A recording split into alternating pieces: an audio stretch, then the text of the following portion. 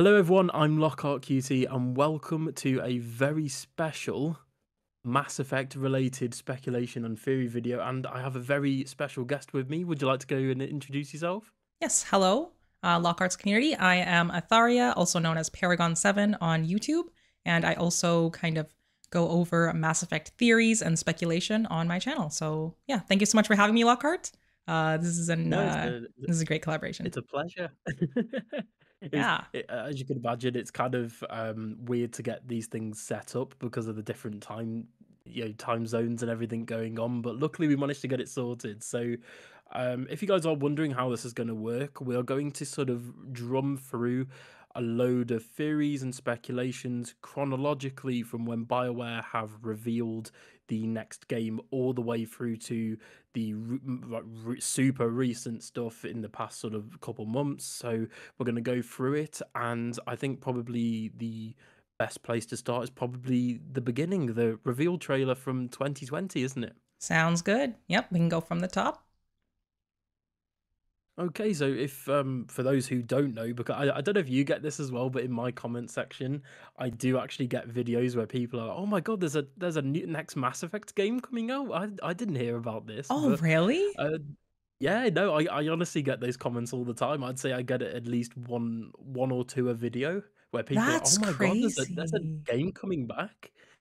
No way. That has never actually happened to me before. I've gotten ones where it said like, I think one commenter said that they were surprised that the game was still in pre-production, but I've never actually gotten a comment that's like, oh man, there's a Mass Effect game coming out. That's super wild. No, I seriously do get it like once every so often where they're, oh my god, Liara's back, what? Or the kind of What? just like, No wait, way. Mass Effect 5, what happened to 4? That is, oh no. Okay. That one I get quite a bit, but that one I feel like is just everybody's just being Oh yeah. nitpicky about Andromeda didn't get a number and stuff, but yeah. But it gets super confusing when you get into the naming because Oh, you've got it's ridiculous. obviously Mass Effect 4, it could be straight after Mass Effect 3. You've got Mass Effect Yeah. 4 in terms of Andromeda pre-production internally was called Mass Effect 4.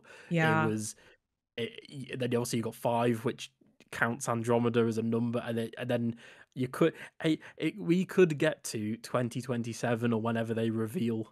I hope it's not 2027. I hope it's a bit sooner than that. But they reveal the next game. It could be Andromeda 2. I think it No, would be marketing suicide, but it they would it'd be never. interesting. I really don't think they would go ahead and say Andromeda 2 after how long would it be? If they do 2027, it would be 10 years Oh to my have a god, sequel. don't I tell don't me that. they wouldn't. They wouldn't. The marketing, like nobody would buy the game and it would just be horrible. I don't think they're gonna do that. That would be I crazy. think it's you probably have seen it. I'll have it on screen sort of for people to watch afterwards. But the gif of Ryder walking up and down the stairs all glitchy, and then obviously the my face is Yeah. too tired. Those Oh two things man. destroyed the marketing of Yeah. Andromeda at launch. I It completely was obliterated it. I felt so bad, like watching it after the fact because I played Andromeda I think in 2023, like at the beginning of the year. And it was fine. Like, the glitches weren't there and stuff like that. So I felt super bad that it just launched with so many bugs. Like it was bad. And with the I face mean, I'm tired stuff, like it's just oh yeah, bad they never animations. really went. They did go back at the time and obviously fix the facial animations, but they Yeah, never really, because obviously there is only so much you can do without completely recreating the game from the ground up. exactly. Like you said, I mean, I played Andromeda in 2019, I think. Yeah, yeah, and the like I said, the bugs weren't there. I did have a pretty big one where I think it was from like a cat drop ship where it would just infinitely spawn cat to the point where the game would Oh, crash. that's ridiculous. Yeah, I think the worst bug that I had was I think my character walked through Drac at one point, like in a cutscene. And it was like a super important cutscene, and it was just like it completely tanked the mood, and like I was so confused. But I never had anything like that fully crashed the game. My load times were just absolutely ridiculous, um, especially on Vold. I think it was the snowy planet.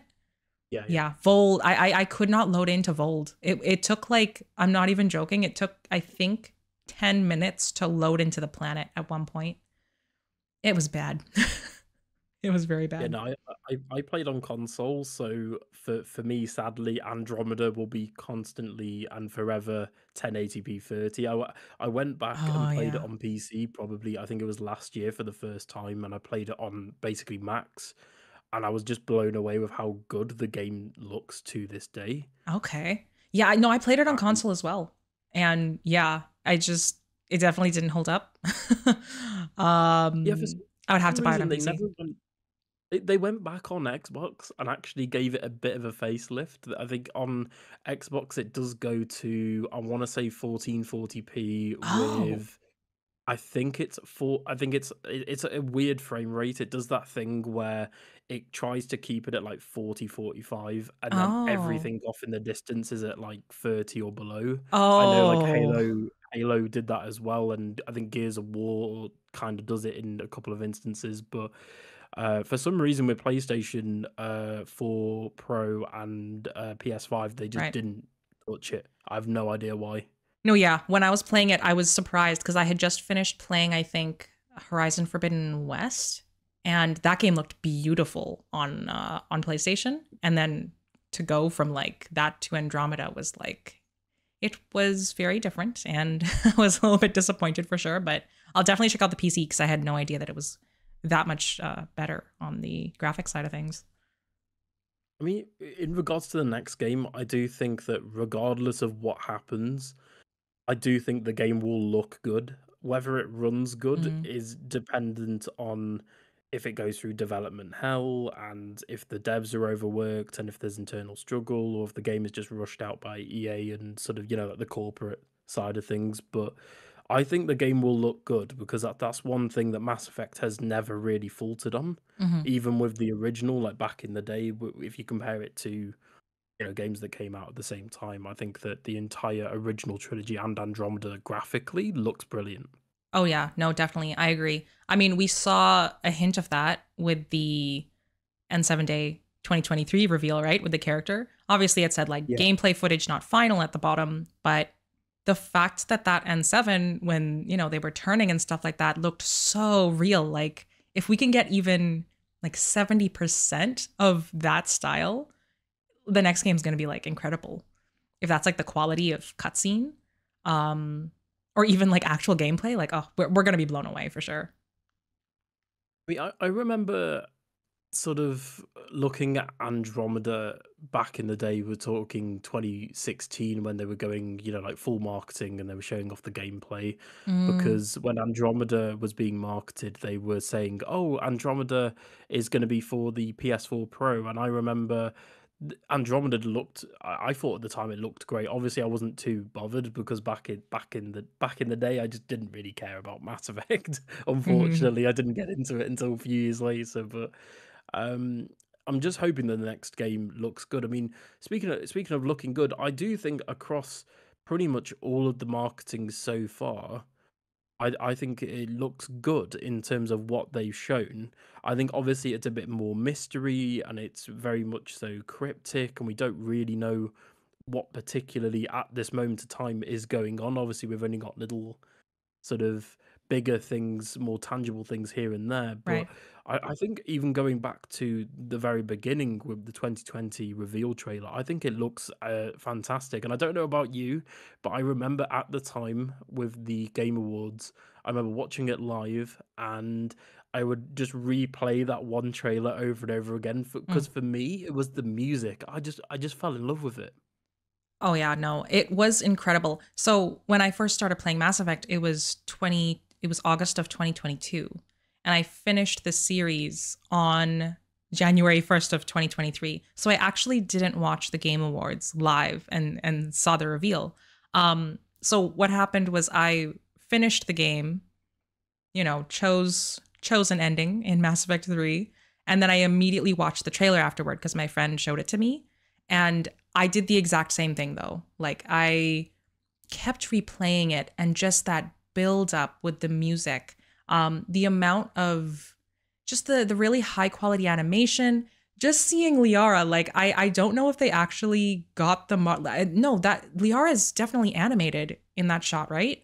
Um, seeing her look so realistic, the mud skipper in the background, like just seeing her pick up that N7 piece and stuff like that. Definitely it felt like they were putting on an incredible, you know, obviously product for the Game Awards and stuff like that for the reveal and everything. But yeah, if we can get that similar style quality, like Mass Effect fans aren't going to be ready. I fully think they're going to do a really, really good job of just hitting us in the feels, especially like with the music. If they bring back that composer, oh my goodness gracious, like we're not going to be ready. I mean, if you look at sort of the composer's history, but both composers for the Mass Effect trilogy, and then the one for Andromeda, Mm, their sort of lineage and I guess CV, if you will, is really good. Like they've got stuff with Call of Duty, they've got stuff with I mm, want to say Gears of War on the top of my head, and mm-hmm. big games. And when I say Call of Duty, I more mean the campaign and zombies, like the zombies mode and things like that, which Okay. always has had a really good soundtrack and sort of ambience and Mm-hmm. backing music. And I think that's one thing that, in my opinion, the original trilogy, I think Mass Effect 1 in particular, for me at least, did really well, was the music and the ambience. Mm-hmm. And this trailer for me, you know, the bit where specifically it's the ship, I want to say the shuttle or mud skipper or whatever, Yes, the going mud towards skipper. the Yeah. planet. And then it starts to pick up a bit more. That's Oh, when, during that trailer, I get really excited because I think the audio from start to finish was spectacular. The fact that obviously they've got War of the Worlds, the Apollo 11 moon landing, they've got little snippets from, I think it's like the first Contact War, isn't it?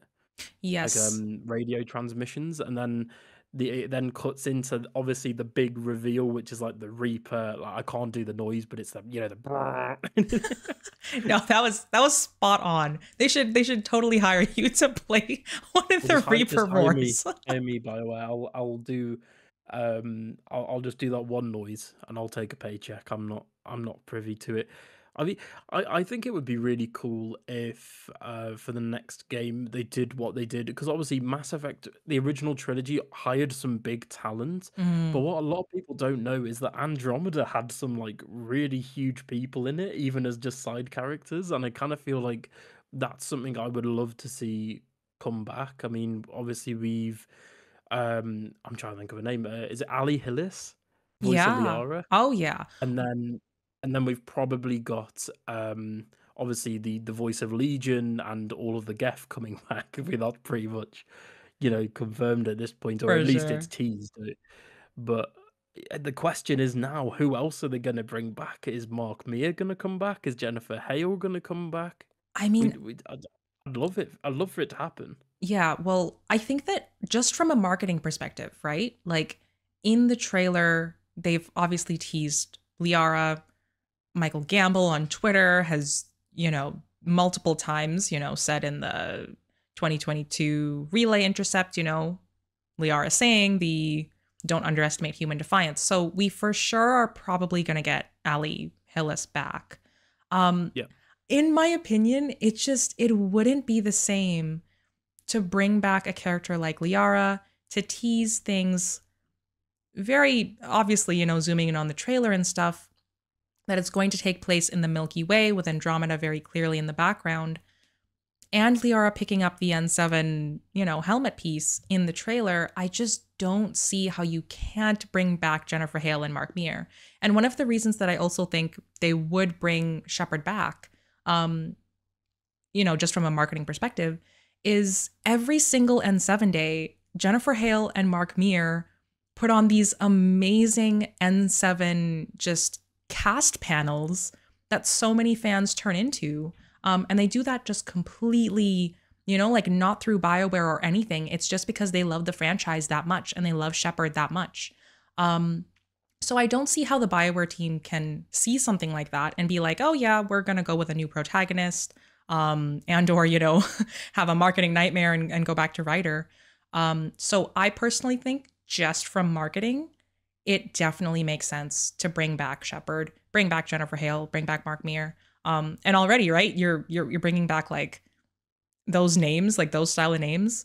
Um, it's already going to be like close to blockbuster, you know? Yeah, I mean, the if you look at it as a whole, it's just because obviously the state that BioWare are in now is a very precarious position because obviously Andromeda commercially, although after the fact that a lot of things got tweaked and fixed, the game did a lot better and people played it and said, "Oh, actually, it's not that bad." But with Anthem obviously dying as a live service, BioWare are now treading on very thin ice because if Dreadwolf goes badly, we've got no idea what that means for Mass Effect. And I think that Mass Effect is BioWare's bread and butter. It's their biggest franchise. They need to get this right. And I think one thing from a purely marketing, commercial, and getting the casual audience on board would just be to bring back Shepard. Here's Commander Shepard. You can play as Shepard again. We're bringing back Mark. We're bringing back Jennifer. Have at it as you will. Buy our new game. Liara's back. And then maybe they might even introduce like Garrus is back, Joker is back, Tally's back. You Mm. know, sort of go like full. I guess like all the way with it, if you see what I mean. No, yeah, just hearing you say those types of things like Joker's back, Tally's back, like that's just getting me excited, you know? And just thinking about people that they might have, you know, like players and fans of Mass Effect that they might have lost in the whole Andromeda kerfuffle, just saying those words like Tally's back, Garrus is back, Liara's back, and potentially Shepard's back, that's going to get a casual fan excited. That's going to get a fan that's been here since, you know, the release in 2007 excited. So to me, it definitely does make sense going forward. Like, and with regards to you mentioned the success of Dreadwolf, I am curious whether even if Dreadwolf isn't as successful as, um, you know, potentially being like best game of the year or something like that, like even if it's just okay and they're just like treading water, I do think that they will give a little bit more leeway for room to release the next Mass Effect, just because I think the Legendary Edition that released in 2021 was so successful and brought in so many new fans, like me included. And all of the merchandise and stuff like that that they've been releasing, like that's been doing really well. Like I've been seeing a lot of fans online being like, "Yeah, I'm buying this. I'm buying the jacket. I'm buying, you know, this type of like N7 mug." So I feel like hopefully, just with the overall success of the Legendary Edition and just, you know, the BioWare store selling those types of things, that EA will give them a little bit of room. And hopefully, we'll be able to see BioWare's vision of the next game. Um, but yeah, hopefully, you know, it would kind of be a little bit sad if they release all of these new hints and teasers and we don't get to see BioWare's and this specific Mass Effect team's like vision for it. And it has to like, you know, the IP has to get picked up by something like Larian or something like that would be absolutely crazy if that happened. Yeah, I think that would be. I can't think of the. I don't know if it's like DefCon 5 or DefCon 1. I don't know what the highest is. I think it's 1, isn't it? But anyway, I that would be worst case scenario. Obviously, we're not. At the moment, I don't really want to sort of, I guess, like talk about that. But at the end of the day, we have to. BioWare are in that position now. They've, in the nicest way, EA and BioWare have kind of done this to themselves, and it's a very interesting thing with a lot of key staff members leaving, and then you've had a lot of key staff members returning, and it's just a really interesting thing to talk about overall. But in terms of where Mass Effect goes next, BioWare have to get this right. This isn't just a like, oh, it's a 6 out of 10, like it's, you know, like sort of like Andromeda with because obviously at the end of the day, Andromeda, yes, it did launch with loads of bugs. Yes, it did have a basically disastrous development cycle just because I don't know if you know this, but they tried to do they sort of looked at No Man's Sky and said, "We're gonna do that for the next Mm, Mass Effect. We're gonna make everything procedurally generated," and then it went mhm, horrifically wrong, and mm. then, obviously, you've got all the issues with the Frostbite engine and everything that went into that. At the end of the day, I still think Andromeda is a good game, and I still replay it once a year. There are some aspects of Andromeda I wish I hadn't replayed, basically anything with Liam, but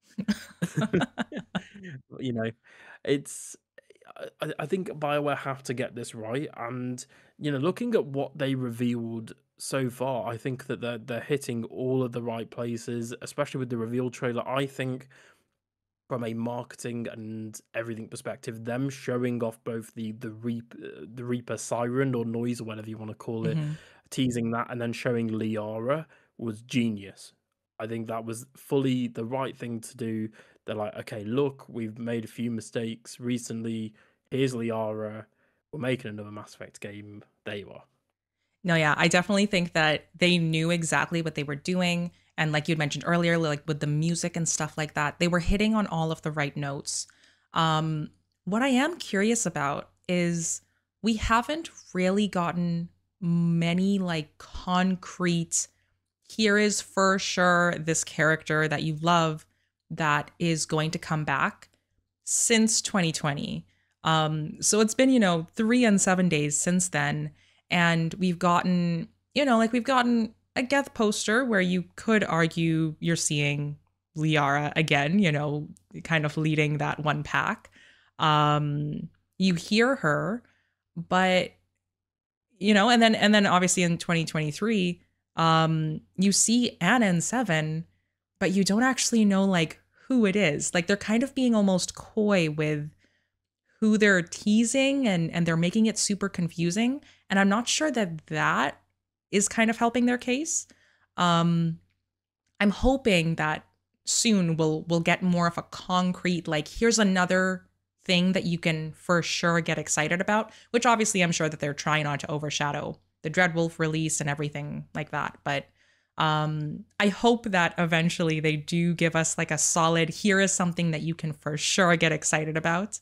Cause yeah, I mean maybe it could be that we saw, they kind of sneakily hid Garrus in the nightclub coat of the N7, but I don't know. What do you think?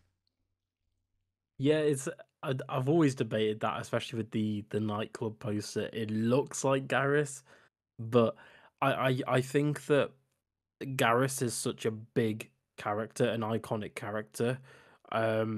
Obviously he is the second highest companion for romance for the entire female audience. I mean, Hmm. I even did a poll on my channel where I basically said, "Here's every single companion, squad mate, and crewmate." Vote, here you go, and Garrus got third. So I mean, obviously Garrus is very high up there. So I kind of feel like BioWare know that. I think would probably give Garrus a bit more fanfare, sort of as they would with Liara. I mean, if more evidence for that is if you look recently with the Destiny 2 crossover, they did. Which I'm a big Destiny fan, so that was a very nice thing for me That's personally. But awesome. I the don't play, but I saw it and it looks amazing. Yeah, I mean, you've got obviously the N7 armor, you've got the Liara armor, but what really surprised me was the fact that they made the Hunter armor Garrus. I mean, Mm, it's one of those where as soon as you see it, it makes complete sense. yeah. But yeah, it's just I don't know. It's something that I didn't see a BioWare Destiny 2 crossover happening at all, to be honest. I more sort of on what you were talking about earlier, I kind of thought that they would really not touch Mass Effect now until November and focus on Dragon Age, but that doesn't really seem to be the case with a lot of things that are coming out. I do think in the summer, unless we get something from BioWare like a little teaser, that maybe they do like a full live stream reveal. Maybe they do their own like BioWare Direct sort of thing where they do like maybe, I don't know, 20-minute, half an hour live stream. They just go full on in with Dreadwolf, and then maybe at the end they're like, here's another 30-second teaser or something like that. But I do think it's either going to be the summer N7 day. I mean, N7 day, obviously, we're definitely going to get something, Yeah. even if it is just concept art. But I think the Game Awards is probably the other big thing to come after that. But again, we're gonna have to wait and see. I mean, so far, obviously, we've had loads. We've had Liara, we've had the Geth in both audio and sort of dead body form on the poster, which is really weird to say, and the crater being in the shape of a Geth's head, and then in throughout all of the concept arts, there are little things here and there that are both from the original trilogy and Andromeda, where you've got, for example, the Omega sign in the N7 Day Yes. 2022 concept art. You've also got the, I'm blanking on the name of it, the club from Andromeda. I want to say Vortex. Um, I think you might be right, but it has been some time since I've last played Andromeda, so I'm not too sure. Yep. I could try to search it. But yeah, there's also the concept art where I think it's like a load of Solarians and Turians walking in a city. It kind of looks like Oh yeah. Bessia or Ilium or somewhere like that. And again, there's little things in the background which are both from the original trilogy and Andromeda, and the fact that Michael Gamble and other members of the team have gone on the record saying, "No, don't," because there's that famous tweet where it was a guy basically having a go at Michael Gamble saying, "How dare you forget about Andromeda? Andromeda is one of my favorite games." Then he responded saying, "No, don't worry." Sort of Yeah. vibe, like, "Don't Yeah. worry, like, we're introducing Andromeda in some way." And the fact that various members of the team, again, have gone on record and said they're replaying Andromeda constantly as well as the Mhm. original trilogy, so it's a bit of a, I guess, like, mashup of different things at the moment. Mm. I'm gonna be completely honest with this. I actually don't mind them reusing some assets from the Legendary Edition and Andromeda in terms of, things like signage and signposts, because Oh yeah. Andromeda, like, if you play it on PC on max, some of those textures I would argue and say basically look like they've come out today. So they could Mm. definitely do that, but it'd be interesting because obviously there's loads of rumors of the game being on Unreal Engine, more specifically Mhm. Unreal Engine 5, rather than Frostbite, thank God. No I kidding. I've dabbled in a little bit of game design because back in the day I wanted to go into game design and then I just didn't. Mm. Turns out I don't like programming, so Fair. I'm not Very very good at fair. It's I'm complicated. not I'm not very good at math, so I'm not gonna lie to you. I'm more on like the artistic side rather than the academic side. But the um, I have actually had some experience, not a lot, in Frostbite, and it was like one of the worst things ever. So Oh if man. they are going to do Unreal Engine 5, that's great. We're seeing a load of developers nowadays actually switching over from whatever they're using to Unreal because it's just an easier game engine to learn and it's more commonly known. And I've got to be honest, the final product for some cases looks brilliant. Did you ever see that fan project where someone recreated the Omega port from Mass Effect 2 but in Unreal Engine 5? I didn't see the Omega one, but I saw a render of Jack in Unreal Engine and I was blown away. Like it was absolutely insane. In Unreal Engine 5, Jack from Mass Effect 2. Um and I think I want to say I saw like another random just model. It wasn't like a character or something like that. But yeah, I would definitely have to check that out. They did the entire just Omega like how it actually looks in Mass Effect 2, but they just did it in Unreal 5. I've got to be honest, I haven't actually seen that. That's something that's sort of gone off my radar, but I'll definitely, I'll probably check it out, when we're editing this later on. But the, I think the textures and overall quality of UE5 is bonkers purely for like if it just looks Yeah. so realistic. I don't know if you've seen they did the tech demo where it was the Matrix. They did like a little demo for it was like a Matrix I guess like concept for a game. It was I Oh. don't know how long it is, but you can download it on PlayStation 5 and PC, and there's this one image of like a car on fire blowing up, and Oh. somebody on Twitter put it side by side with the same car with the same effects, and they basically said which one's real, and you can't tell. Oh, that's That's how good it awesome. is.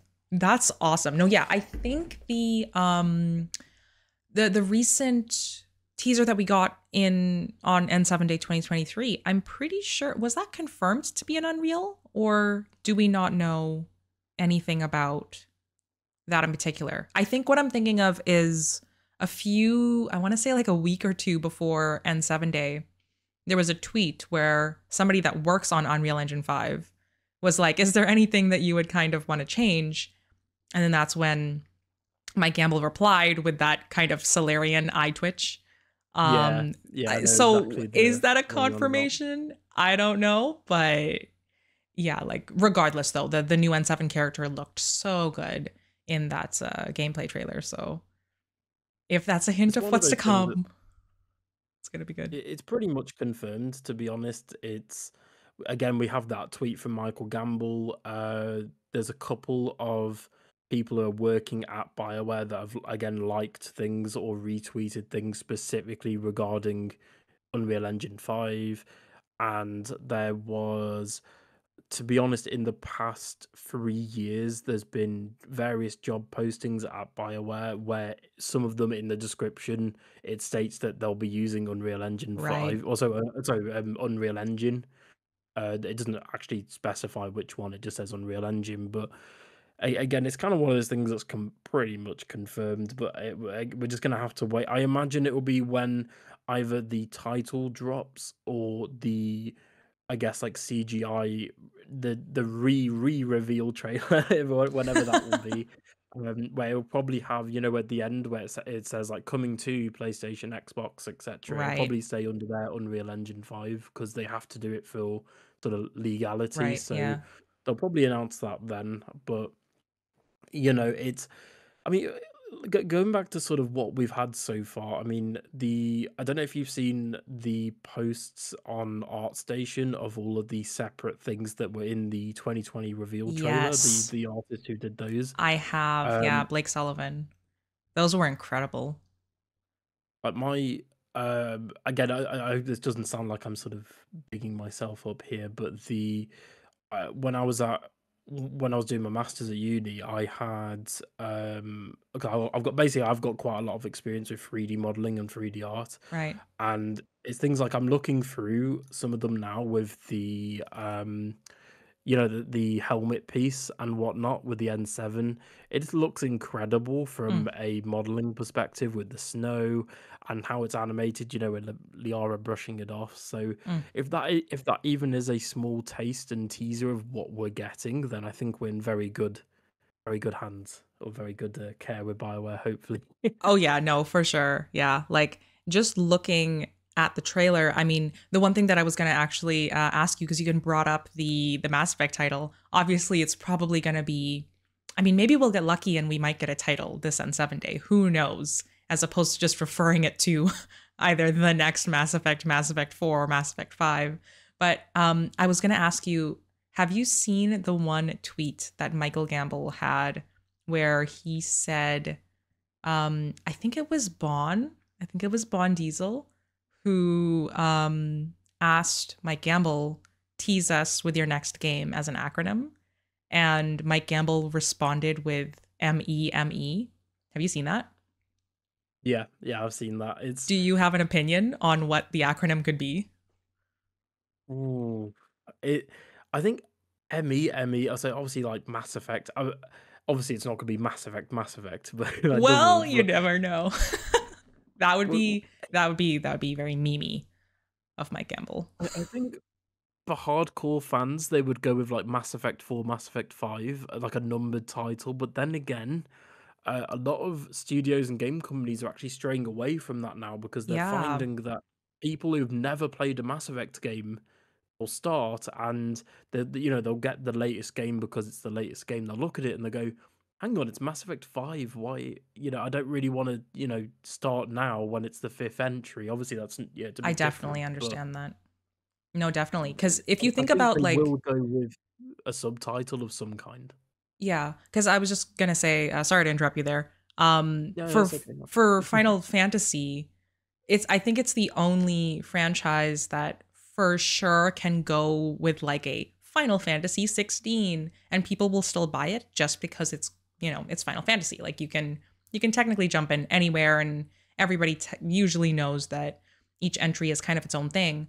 But I do think it's a smart thing for them to move away, for BioWare to move away from the numbered entries, because just like from my own perspective, if there is a numbered title, I'm seeing I don't even know, like if it was like a Mass Effect 5 and I was completely just not in the series, it would feel like it's a bit of a barrier to jump in. So I personally think that the next game will be the fifth installment, and it probably won't have a number. I am curious though whether they would stick with the Emmy. And I assume it'll be more of like a sci-fi style title. The other one, obviously, like Mass Effect Andromeda, that's very like straightforward. But for them to have like a two, like a Mass Effect something something, I feel like they have something up their sleeve there. Yeah, again, obviously it's in pre-production, so they do have room to change the title quite a For bit. sure. But I think in terms of a which is something that we saw teased during the recent N7 day, I think they might go with that document in I think it's in the documentary in the art book of all the different titles for the first Mass Effect game. Oh, I think yeah. they might go with something from that, or either a combination of two things where, for example, they call it like, I don't know, Mass Effect Epsilon Effect, or um Oh.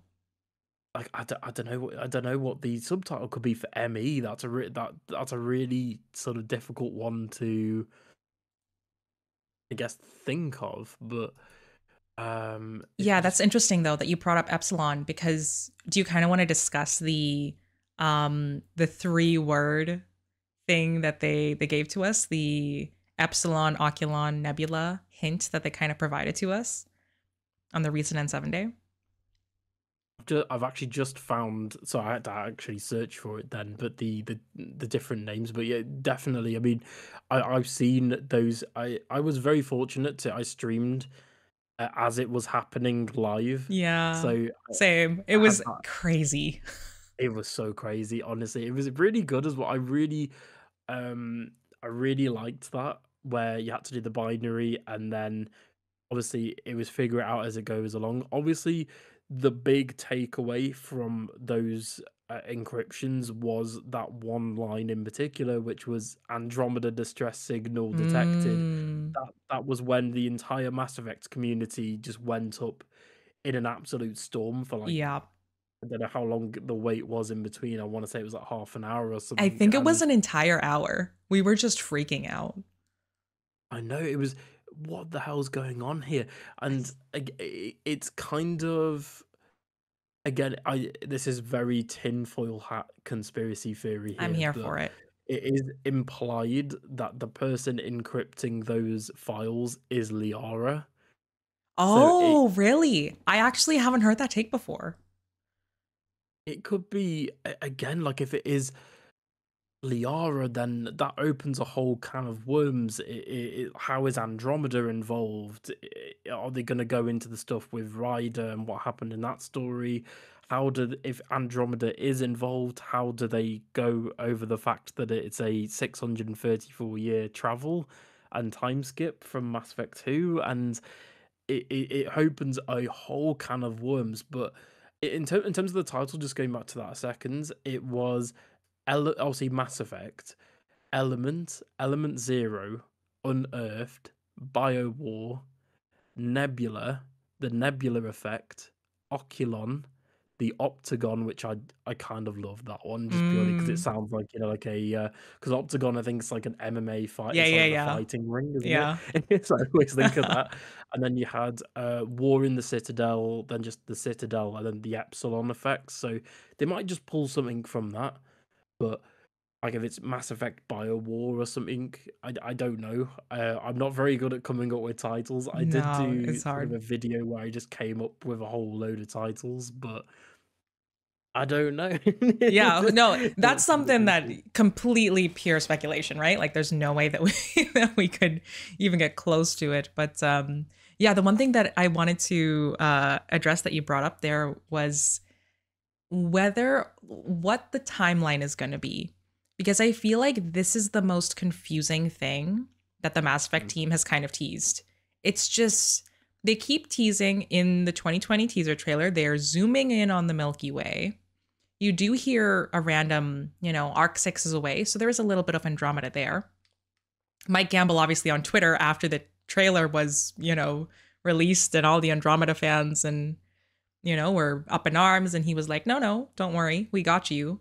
And now recently, just, the Andromeda distress signal detected, actually using the date 2819. Yep. I feel like they're completely contradicting themselves, but they know what they're doing. Like, I don't think anything that they're doing is random. I think that they're all probably just, behind their screens, kind of, giving like a kind of a knowing smirk. But I will say the one hint that we've got so far that probably gives us kind of an indication of when the timeline will be is probably including Garrus in the nightclub photo. Because I have seen some theories like, okay, like Garrus might have gotten into a cryopod and, been shipped off to Andromeda. I personally don't really see why he would kind of do something like that. So I think that what we're seeing in that nightclub is probably a nightclub in the Milky Way. And obviously Turians don't live for very long. Like they live for about as long as humans, I believe. Like Yeah. their maximum lifespan is up to like 120, I think, or maybe 150. Yeah, I think it's slightly above or slightly below, obviously depending on the individual, but the yeah, when you talk about things like that with obviously Liara and Garrus more specifically, it then gets Yeah. even more messier when we know that they haven't canonized an ending, and they at the moment at least, and you've also got the individual romances because there are Yeah. obviously different endings and different outcomes with the romances, and yeah, it gets real messy because then what happens if, say for example, Garrus goes to Andromeda and then Shepard's not the protagonist and Shepard's left behind and the game is strictly in the far future. Oh, they would As somebody never. Can you who like imagine? maybe I know, but if somebody romances Garrus, then they're just gonna feel completely left out and think, well, that's not something I would do as Shepard, if you see what I mean. They Yeah, would sort of go, well, no, 100%. I'd want to stay with my Garrus. Yeah, yeah, no, but that's what it is. Like, I think that, I mean, Mike Gamble so many times on Twitter, and I keep going back to a lot of Mike Gamble stuff because obviously he's like the director for the next game, he's the executive producer, he's the franchise director of Mass Effect. So I view a lot of what he says as kind of an indication of where the Mass Effect team's mindset is at, And there have been so many tweets where I think one Mass Effect fan tweeted at him one time and he was like, "Oh, my son just started playing Mass Effect and he's Yeah, worried that he yeah. won't be able to, romance Tally." And he was like, he didn't it was kind of like a cheeky response where he was like, "Oh, you can always replay like the original games, but I Yeah, feel like he included a didn't he smiley say face or something like, I something. think you could replay Mass Effect, the original trilogy or the Legendary Edition, didn't he say something like Yeah, he that? said something like that, and I don't know though, because to me, just based on stuff like that and being able to see Garrus and being able to see Liara, I don't see how they would kind of make those characters non-romanceable.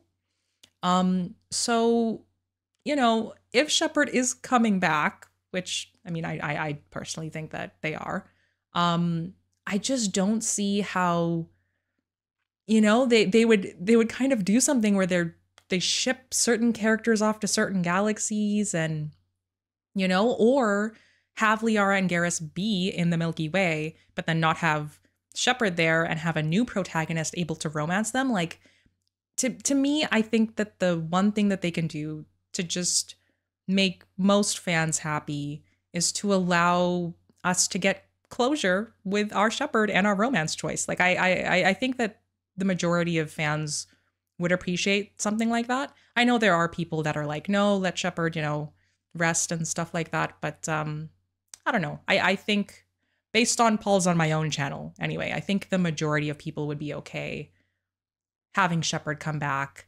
having it be in the Milky Way, being able to romance all of our old squad mates and stuff like that. So we'll see though. Who knows? I mean, who knows indeed. I mean, in regards to Shepard coming back, I'm really torn. I'm in two mindsets. I'm honestly, I wouldn't. I know this is a very sort of cop out answer, but I would not mind if they went either way with it in terms of either Shepard comes back or they don't, because I'm in the mindset of the original trilogy exists and it is spectacular, and I wouldn't change it for the world. Mm. And Shepard, if I want Shepard, Shepard's there. But at the same time, I would be really curious, both from my own personal standpoint and from a writing and game development standpoint, how they would bring Shepard back and what that would look like. That's obviously the $1 million question. Mm. That's what pretty much everyone going into the next game is asking. Like, is Shepard coming back? I mean, I remember watching the N7 Day 2023 teaser. Do you know when they dropped like the basically the different thirds of it, where they dropped like Oh the first yeah. bit where it's walking? I remember looking at the back of the character's armor, and I Yep. literally said to my chat, I was like, "This is Commander Shepard. They're about to I reveal Commander Shepard." I genuinely thought the character was going to walk down the corridor, take the helmet off, and then you'd see the sort of red hair, yep. Fem Shep, and then it would just like cut to Mass Effect will continue or a title reveal or something. But I had yeah, the it's exact same thought. I saw the back of the armor. I pulled up like a look at this N7 armor that Shepard is wearing. It's clearly them. And then the turn happened, and I mean, I don't think it's Shepard, but yeah. I yeah, feel I like, don't. did you find that when it kind of happened, when you first kind of saw the last third reveal, what was your first emotion? Were you like super crushed? Because I remember feeling extremely confused. Because they had to have known what they were doing. Like they knew that everyone was going to think that the Shepard reveal was going to happen. So I was genuinely so confused when we first saw the helmeted figure and it wasn't Shepard. I wasn't crushed per se. I was a bit. I was a bit not let down. I was more so. I've got to be honest. As sort of we talked about, the reveals came out very late in the UK. It was like midnight, 1 a.m. Right. Like I think it went all the way up to I think 2 or 3 a.m. And I was very tired and basically struggling to stay Aw. awake.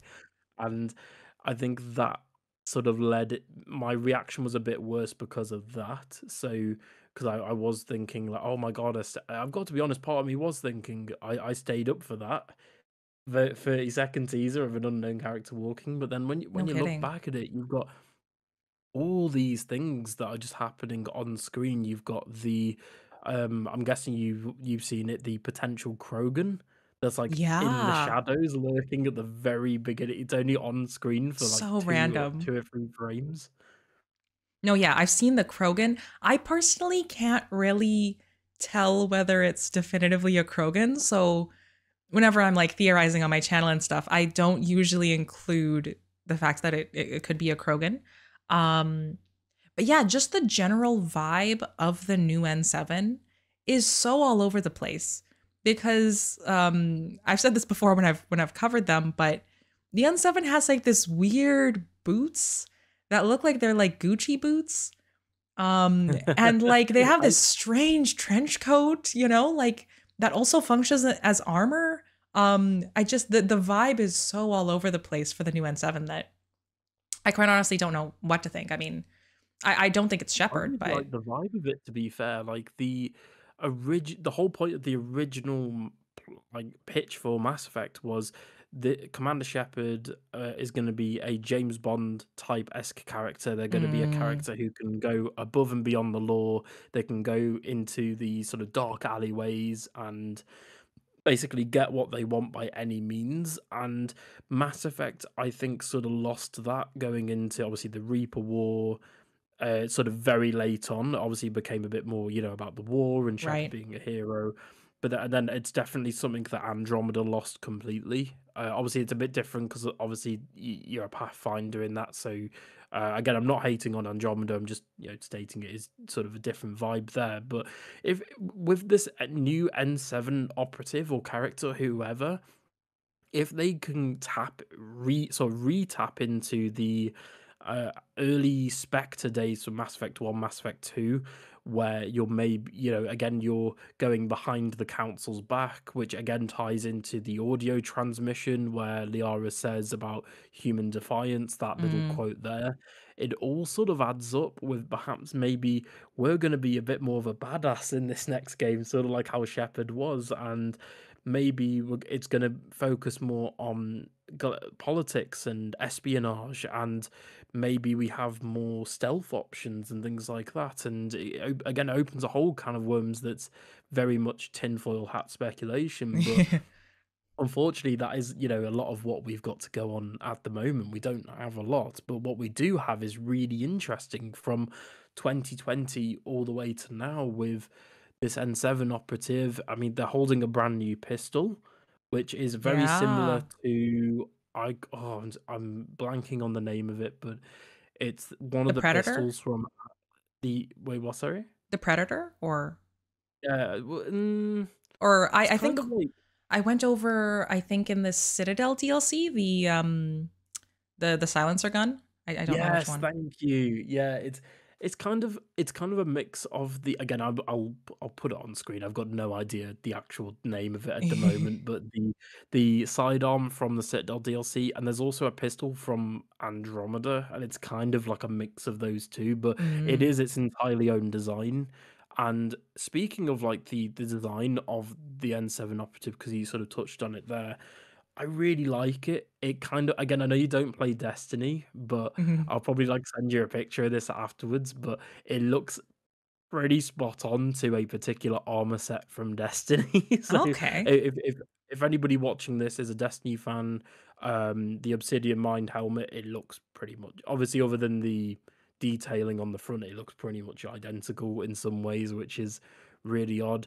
And then you've got the whole thing with the on the helmet at the N7 operative, the sort of round bit that then goes, sort of round the helmet, kind of looks like it could be referencing the N7 default armor from Mass Effect 2 and 3, with how Mm, the obviously the part that Liara picks up, and don't get me wrong, I do think that the part Liara picks up is specifically that armor from Mass Effect 2, Mass Effect 3, right. the I guess what you'd say like the Just the icon default. helmet. Yeah, yeah, yeah, yeah. Yeah, um, but again, I do think this is going to be our protagonist, whether or not it's Shepard. Ooh, I honestly don't know. I don't think it's Shepard. I mean, I do have, I guess, a very different opinion because I do think the N7 is going to be evil. But that's just because the music for me. I think the one thing when I was watching it over and over and over again, I contrasted this between the music where Liara is picking up the N7 piece, on the snowy planet in 2020, with the music that they played when viewing this N7 operative. And it's so dark. They pulled from the game. It was stuff like Eden Prime. It was the music from Aralac Company, Grunt's Mission. There was Yeah, even some stuff from like PB's when you first meet PB and Andromeda. And just the way that they kind of put it together, every time the N7 turns, it doesn't feel like, that heroic vibe.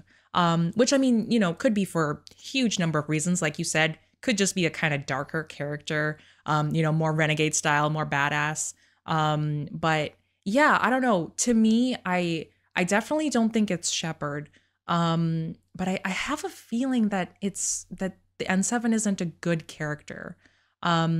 Especially because once again, I'm referencing a Mike Gamble tweet, but Mike Gamble tweeted, "Not everything is what it seems," or something like that. yeah, And I was yeah, just that along with the really, really like evil kind of vibe music. Um, as well as I think I referenced like the N7 collar, the high collar that's usually used for characters that are, villainous, or, like characters like Dracula, used in like media, and also like, I think, the evil witch in Snow White or something like that.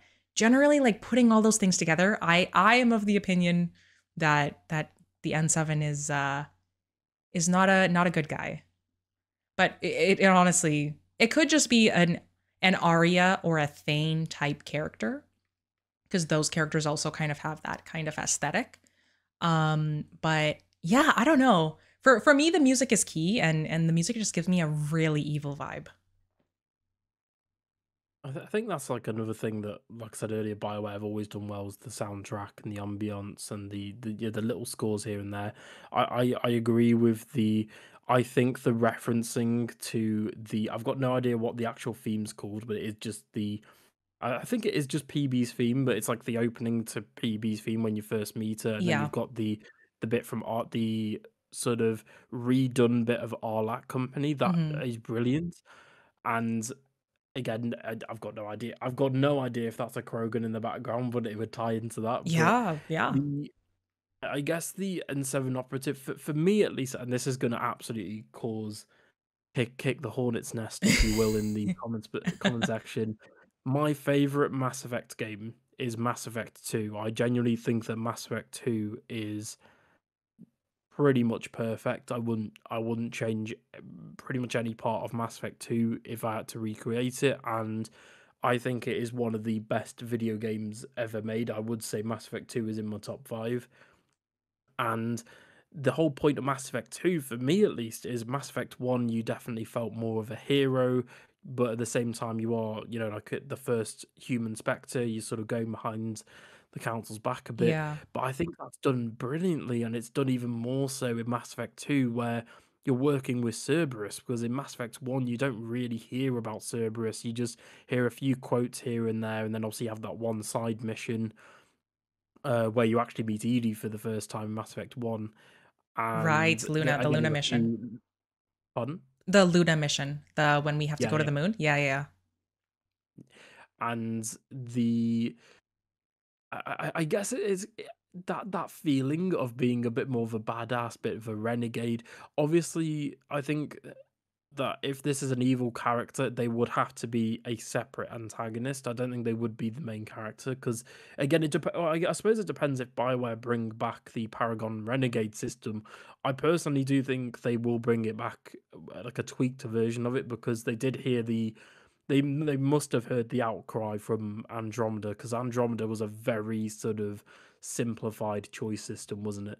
Oh yeah. No, for sure. I remember thinking, um, I was really confused when I first started playing Andromeda, because I don't remember if because I was playing in 2022. So when I was kind of like looking at all of the like Reddit comments and stuff like that back like after the fact, I don't think anybody had a particular problem with the Paragon Renegade system.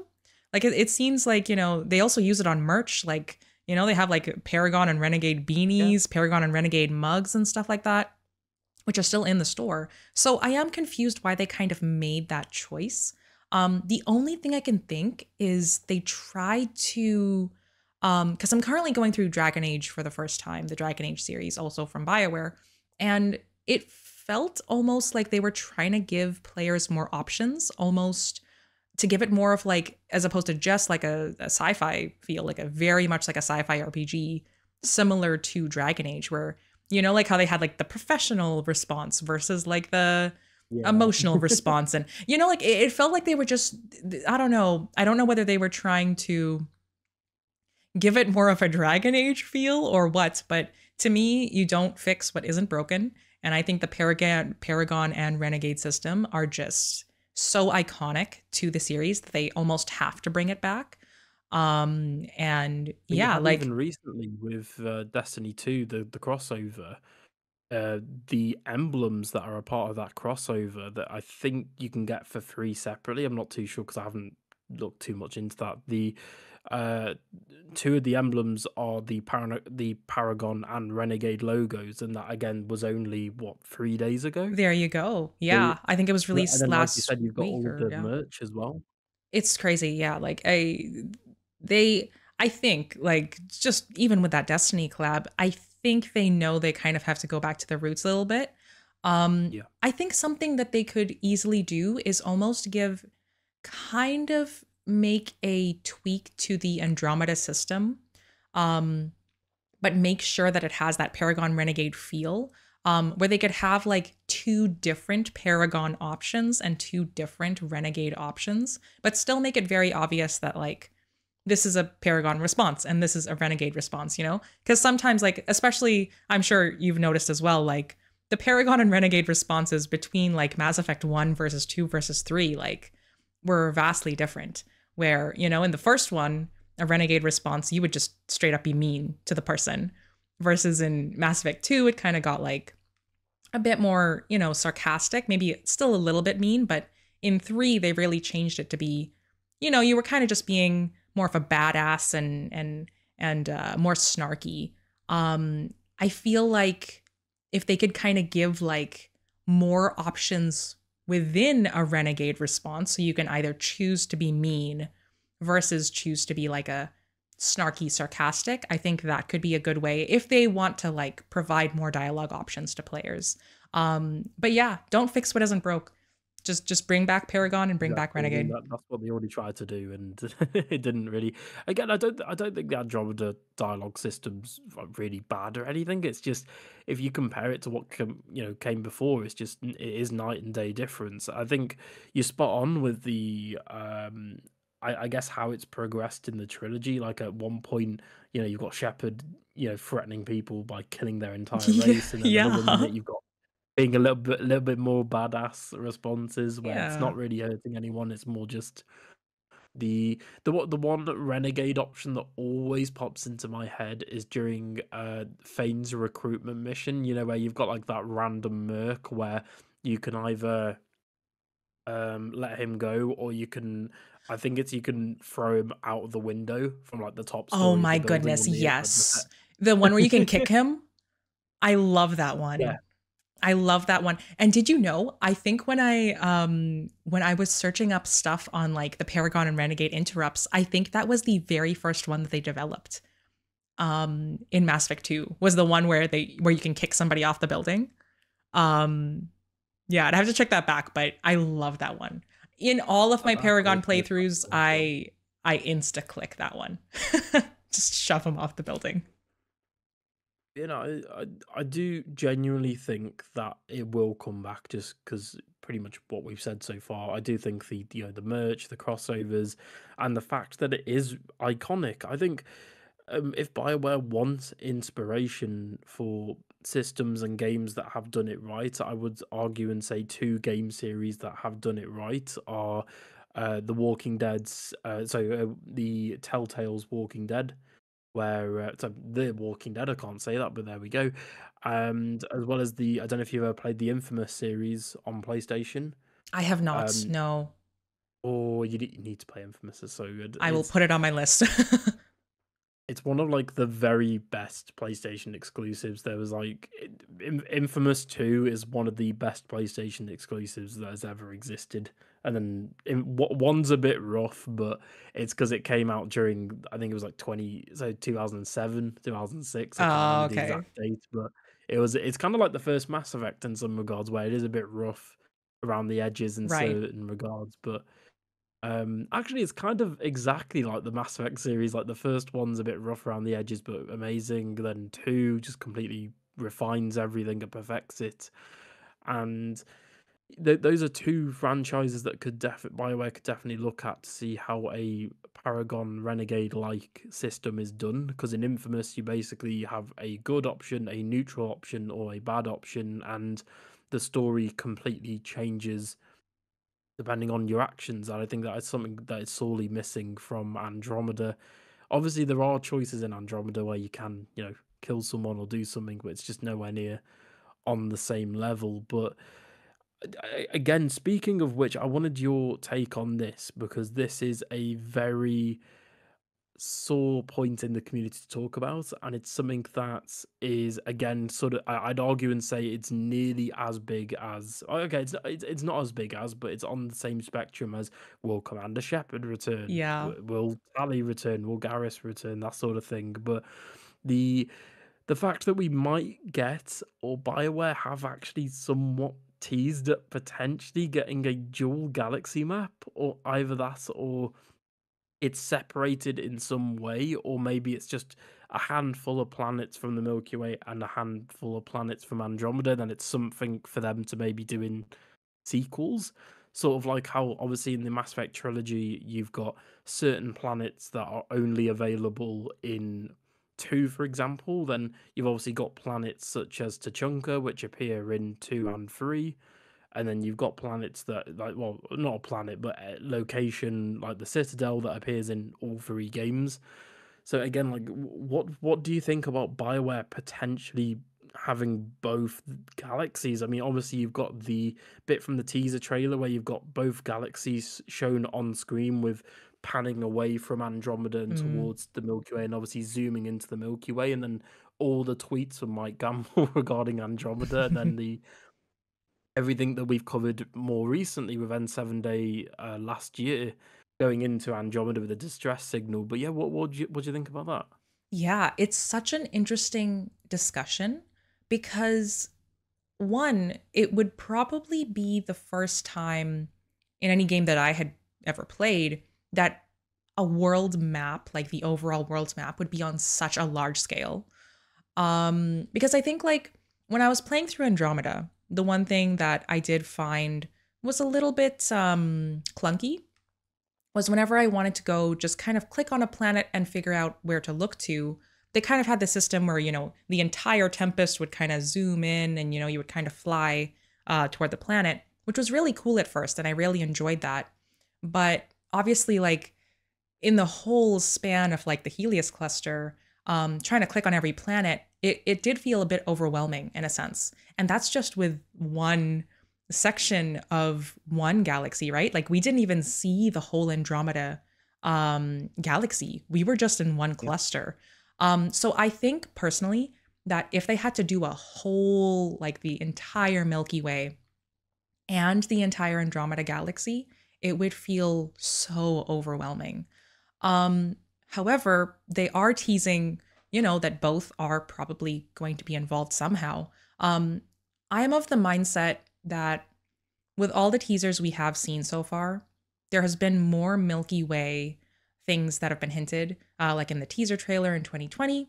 You're zooming in on the Milky Way. Yes, you can see Andromeda in the background, but you're very clearly zooming in on the Milky Way and kind of diving into, the stars and the interstellar clouds and stuff. And then even with the recent the nightclub scene, I personally think that that nightclub is in the Milky Way. Obviously, with Garrus being there, I don't think that I do think that it's closer to the post Reaper War timeline, and you only see one Angara there, so I don't think it's Andromeda. So I think with all of the things we've been seeing, the potential Ilium hints, in the concept art, the potential Thessia hints in the concept art, it will probably take place in the Milky Way. Now, as to how Andromeda will be involved, I do think they are going to do something that is a little bit, not time travel mumbo jumbo necessarily, but I do think that they will find a way to somehow bamf back. With I think my prevailing theory is somehow they'll use either like the black hole in the middle of the Helios cluster. There's a bunch of like scourge things that if you look in the codex on the scourge, there's a lot of time altering properties, which I don't think is a coincidence. Like I do think they intentionally did that. And yeah, potentially even like things with exploding stars and wormholes, because that is concept art that has been made for the game, under the project title. I think they're calling it Bowie, which everybody figured out is for the next Mass Effect. So yeah, Yeah. I personally think it's probably going to be set in the Milky Way. I could see there being something happening at the beginning of the game where you're kind of in the Andromeda crew's perspective and you see something strange happen and they end up in the Milky Way. Obviously, extremely far fetched theory that I have not really any specific evidence to back up uh, that thought. But yeah, I do think they're gonna do something strange that we're not expecting that probably Andromeda 2 was going to address, but we just never got around to it. So something funky is going to happen, but I do think Milky Way centering the plot and specifically the characters as well around a Milky Way story makes the most sense.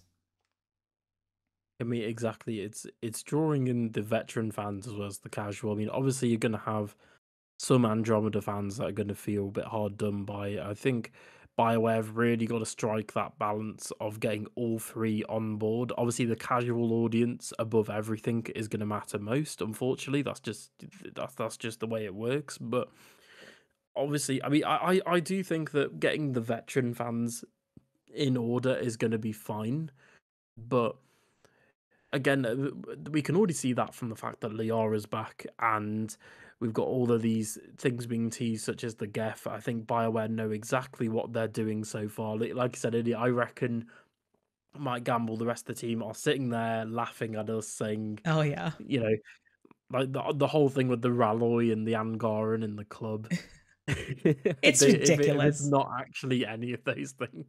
No, yeah, they're definitely I feel like they just pull up every like tweet that we have and all these videos that we make and just have it in a meeting room, just put it on and just laugh at us because like they are masterful at messing with people though. Like, all of us thinking that it's Shepard on N7 day and randomly putting Garrus in a thing and having potentially Liara at the back talking to an Angara like I just hope that they're having a good time and having a good laugh at our expense because it is tough working without a lot of new news coming out, but I do hope that they're making solid progress. Like we've had it said that they're still in pre-production and obviously with all the stuff with Dreadwolf and they're really trying hard to get that shipped out, but yeah, like I'm so ready for when they finally start releasing some concrete details and we can all just get super excited and both the Mass Effect team and us can kind of be on the same page. Like, I think that's when it's going to be very fun.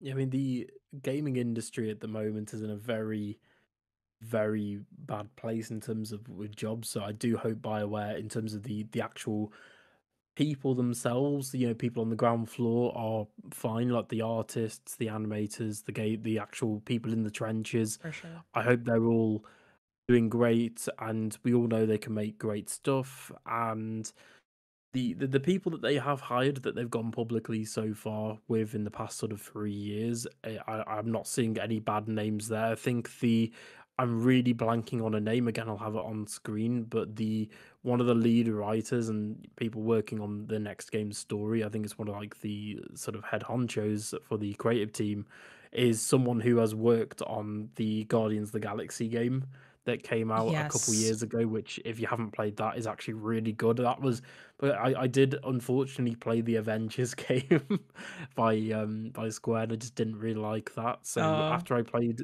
I was kind of thinking like Guardians would be like the same, I guess, sort of vibe as that game, but no, Guardians of the Galaxy was really good. I got to play that on PS5, and yeah. if that's any indicate, again, that's another sci-fi game where you've got a sort of merry band of squad mates on a sort of space opera sort of story. And obviously, it's a bit different with Guardians of the Galaxy, but I do think again that expertise comes in helpful with creating Mass Effect. And again, I really hope BioWare are currently having a good time. And I do know how difficult it is. I've actually got a friend who did work at Activision Blizzard and was actually a part of the recent layoffs. Oh man, that sucks. And luckily, they've been able to find work elsewhere. But I know a lot of people haven't, and Mm. I think a lot of people do forget when they're talking about games or something they love, whether it be movies, they sort of go into it and sort of think, well, why haven't we had it announced yet properly? Where's the release date? Oh, they're being really lazy, that sort of thing. Where I think people forget a lot of the times that it's human beings working on this, and Mm, a lot of decisions do unfortunately come from sort of higher up with corporate with EA, and I do think that BioWare will need to. Obviously, they can't avoid it, but I do think BioWare will need to look at what happened at Andromeda with what going into the next game. But in regards to what they've shown us so far, I do think there is a finite line that they're nowhere near crossing yet, but they will need to start showing more of this more information and more on this game. Not soon, but I get it depends on when the game is actually slated to come out internally and how far along they are with development and whatnot. But they will need to start showing stuff at some point. They can't just keep giving us, very cryptic blog posts and yeah. concept art forever. I'm really looking forward to. I'm really hoping that what they did was similar to Andromeda, where they give us like a really cool CGI trailer. They drop the title, and then maybe at a like EA Play or EA live stream or Mass Effect's own, I don't know, like a Mass Effect Direct, if you will. Yeah. I'm really looking forward to the ones where it's like the developers talking about what's going on with the game, how they designed particular things with the combat system, Paragon Renegade system, the story, the characters. And then I really like those trailers before a game's properly announced, where you've got like the developers, it's like an interview, and you can see on the Yeah. monitors in the background the game running or like little Yeah. images from the game. For sure. I'm really because they did that for Andromeda and they did it really well. I unfortunately wasn't, like into the YouTube back then, but if I was, I would have been all over that. For sure. No, yeah, like it's such a fine line, right? Because just going back to what you were talking about with, fans just wanting to get information and not getting the information as fast. The Mass Effect team definitely, they didn't like shoot themselves in the foot, but they kind of put themselves on the back foot because they gave us such an epic trailer in 2020 and we kind of Yeah, hadn't had something of that equivalent, like of that magnitude since then. And then like, we had already mentioned the state that they're in with Dreadwolf and stuff like that. So I also think it's important to mention that the state of AAA games right now feels so much like it's either a bust or it's a hit. And I feel like that's a huge problem because, like you mentioned with Andromeda, if they have like a bad clip running around of a character like kind of waddle walking or the my face is tired and the character's face isn't moving and stuff, I think that it could really hurt it. So I am definitely looking yeah, forward to all the stuff you said. Like they really need to get the marketing right. And I also do hope though that they kind of don't subscribe to like this boom or bust mentality for a AAA game. It's going to be extremely hard obviously for them to kind of, I'm sure they'll use Dreadwolf as their kind of litmus test as, all right, like how did we do here? Can we take that process and kind of apply it to what we're going to do next? But again, the more time that passes, the more fans are going to be anticipating this and are going to put such high expectations on this that I unfortunately think it will be either a boom or a bust. And not just yeah. like, I think you would also said like they can't afford like a 6 out of 10. Like I feel like they almost can't even afford like a 7.5 out of 10. Like it Yeah, has no, to be I completely agree. high quality.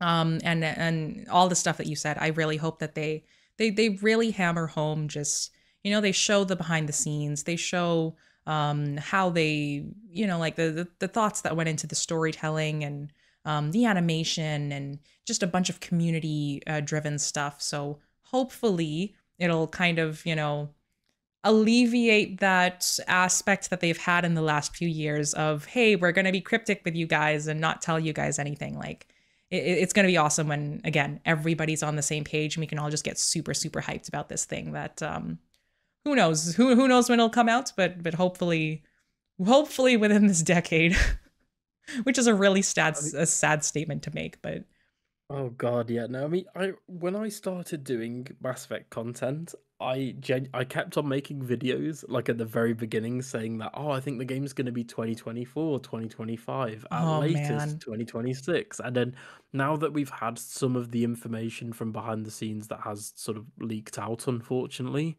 and then you've got so this is a bit obviously less reliable, the stuff with the insiders staying, 2029 and Right. stuff like that, and the stuff from Jeff Grubb, for example.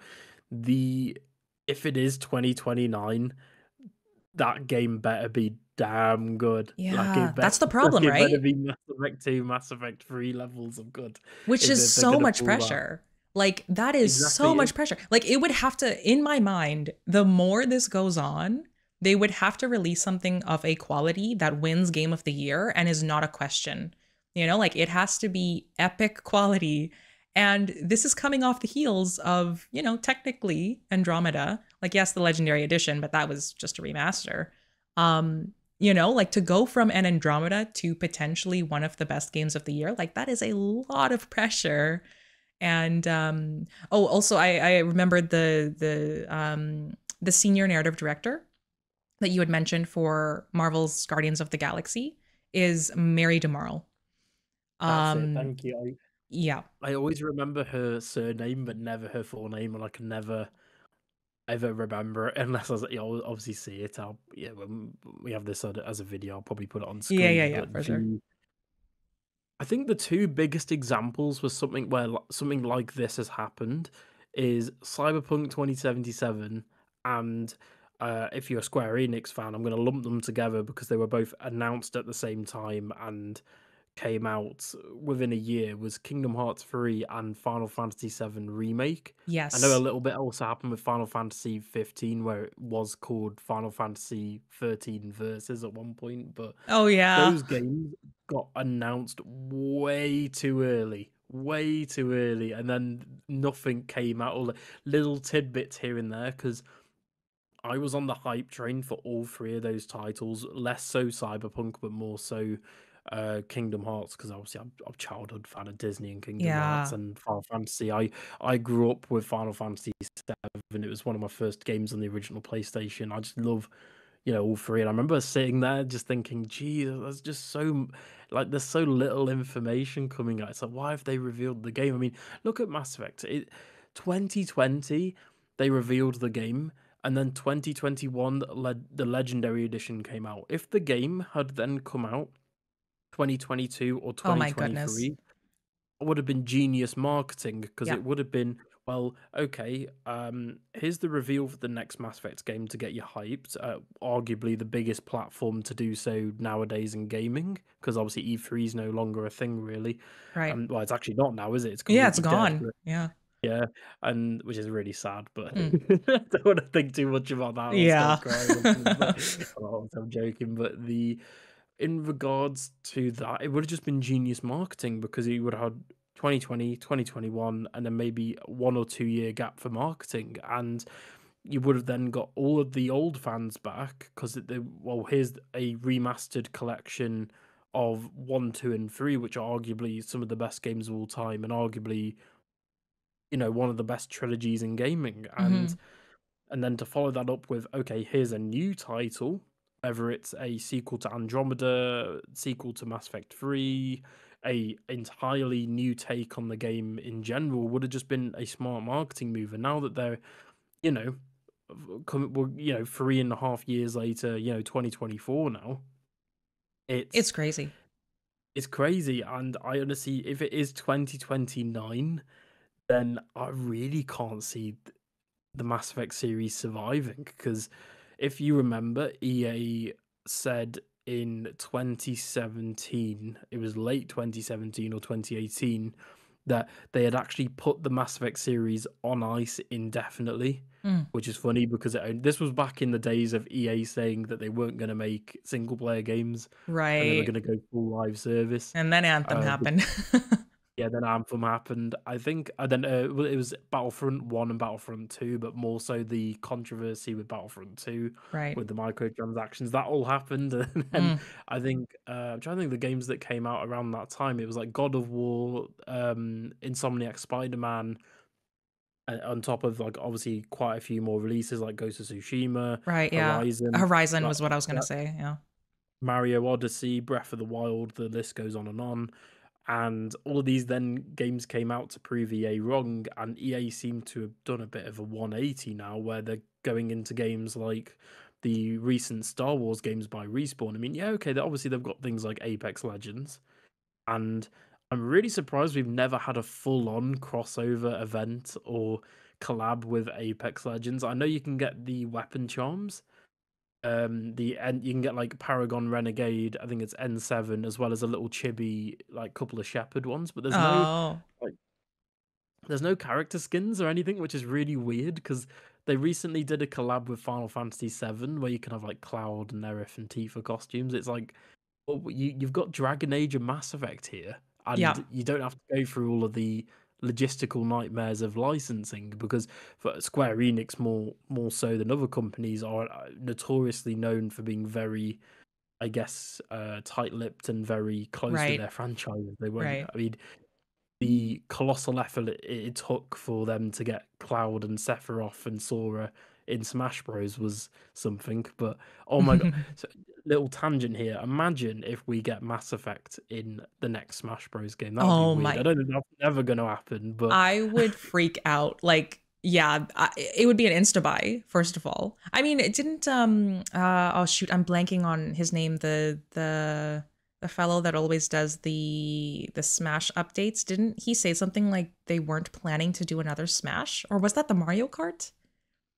The Mario Kart no, so they've announcement? got there's a rumor that the next game's going to be 10. They've definitely got Mario Kart because Mario Kart 8 Deluxe is the only game in history that has been consistently in the top 10 since it has come out on the, and that's Yeah, coming out on the Wii U with the original Mario Kart 8. So they're which did not definitely do making well. another Mario Kart.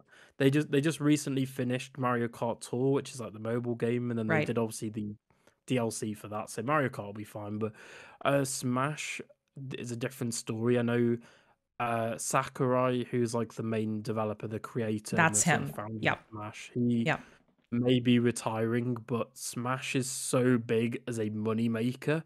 I remember I've been on the hype train for every Smash since Brawl, and for Yeah. every single Nintendo Direct, Nintendo event, Nintendo at E3, Treehouse Live, whatever it is, if there is a Smash Bros game in development and people know that it's in development, that will take priority over everything to the point where entire Nintendo Directs in sort of the recent 6 or 7 years have been tailored around character announcements. So Right. Smash Yeah. Mario Kart will definitely come back in some way. They make too much money for them to For stop. sure. I Well, do think hopefully they Shepard would be have. like a really interesting character. I don't know how plausible this rumor is because this is just a rumor. This is not me saying like this is confirmed. For PlayStation All Stars on the PS3, Commander Shepard was actually on one of the lists for internally with potentially being considered as a character. Instead, they Oh. actually did opt for Isaac Clarke from Dead Space, which was Oh. obviously EA as well. And if you look at, like, Isaac's moveset, a lot of that could, like, translate to Shepard, to be I love honest. that. I love that so much. No, like if Shepard was in Smash, I mean, like we're always talking about like marketing and stuff for, how to best market Mass Effect and stuff like that. Bringing Shepard to Smash would be such a home run out of the park move that they could do. I'm not too familiar with like the logistics of, you know, It which would be very tricky franchises. just because of Yeah, licensing. The Smash team, because obviously it's all Japan pretty much. exactly. They don't tend to work with Western developers and composers. It's only a few times where they've done it. They've had to go through like the Japanese side of things, which obviously EA is more pretty much Western Yeah. completely. So it would be difficult for them to do. But I think going on to that topic, for them marketing the next game, they need to start ramping up these crossovers. I think the Destiny 2 crossover was genius. Unfortunately, it's come at a time in the Destiny community where there's a lot of animosity and ill will towards the developers because there was the whole Mm, thing where Sony bought them and yeah, etc. right. All the controversies that have recently gone on, but which has unfortunately happened near at the same time in the same couple of months. But they need to really start ramping this up. Like I said, if they look at their own live services with EA, if they could get Shepard, Liara, Garrus costumes and skins and more weapon charms and camos in Apex Legends, which again, because it's both internal EA, that would probably be really easy to do, and same for Hmm. Dragon Age Dreadwolf as well. And then maybe they need to look, elsewhere at what's doing well, like Fortnite and Fall Guys, other live services. I feel like that would be probably the best way, because people might look at that. They might see the crossover, for example, a Shepherd skin in Fortnite or a Liara skin in Fortnite A or hundred something. percent. They then I see that would and go, I don't know where that's from. Where's that from? I'm going to go check that out. a hundred And then percent. I know a lot of people are reacting to this thing that's a big deal, but I don't know why it is. And then they look at it and they go, and then that's how they get into the Mass Effect series again. It's one of those. Oh, for sure. Yeah. Like you were just talking about like Fortnite having, Shepard, Garrus, Liara, like that to me Shepherd is, dance emote in Fortnite. oh It's my got to good. It needs It to makes too happen. much sense. That is so smart, dude. Yeah. Like that 100%. It needs to be a thing. You could do so much. You could have the Normandy as a glider. Yep. Like there's just Omnical.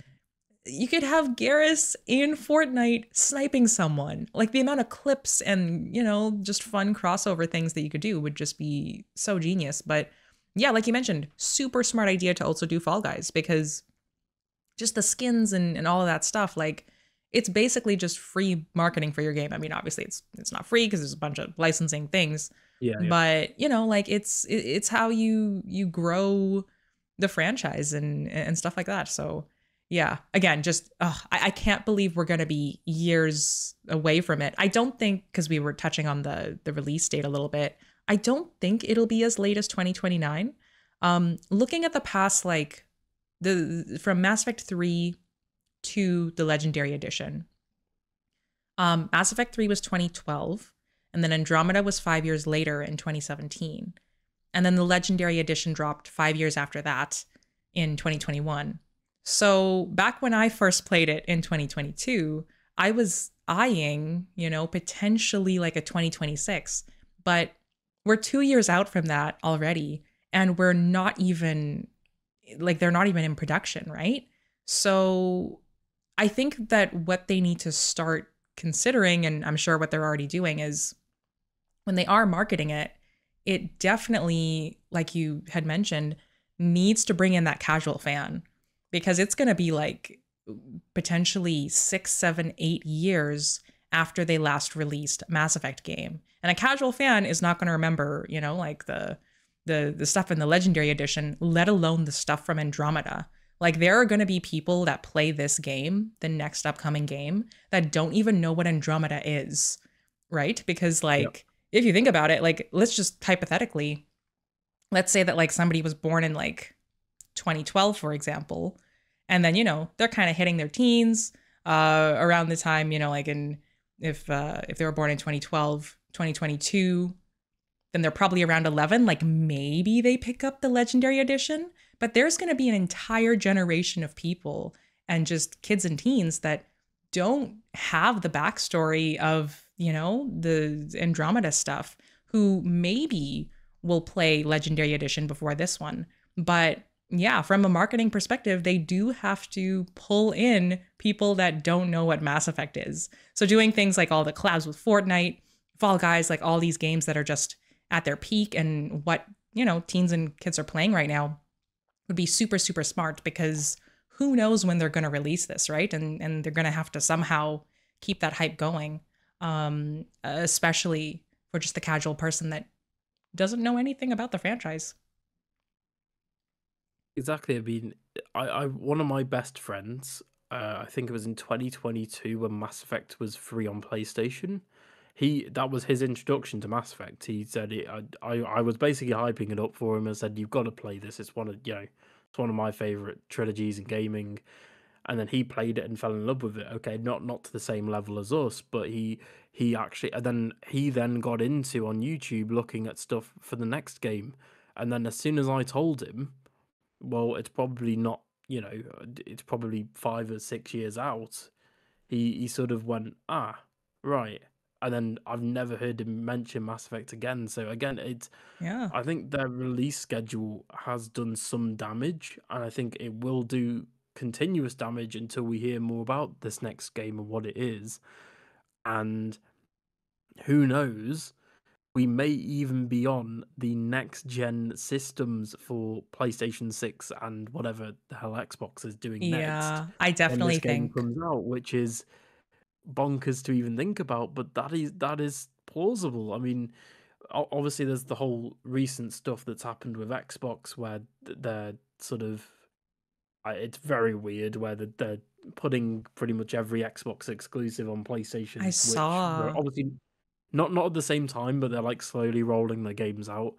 By the way, if anybody is wanting to play an awesome game, Hi-Fi Rush, made by Bethesda, is brilliant. It's very Awesome. much like it's kind of like Devil May Cry meets Bayonetta meets Guitar Hero. Oh my It, goodness.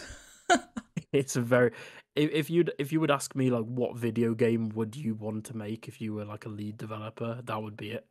That is Like insane. That is awesome. Yeah, I'm just trying to picture how those three specific things can mesh, and like, count me as in the it's a hack and curious slash club. game, but it's a rhythm game where you've got Oh, like but it's a 3D hack and slash. It's very what much in the world? it it harkens back to like the early PS2 platformer days, like Ratchet and Oh, Clank, Sly Cooper, Jack and Daxter, but okay.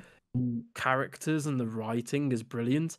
Funny enough, it's actually made by the Evil Within devs and even has a crossover with the Evil Within. Oh, okay. And what was their recent game?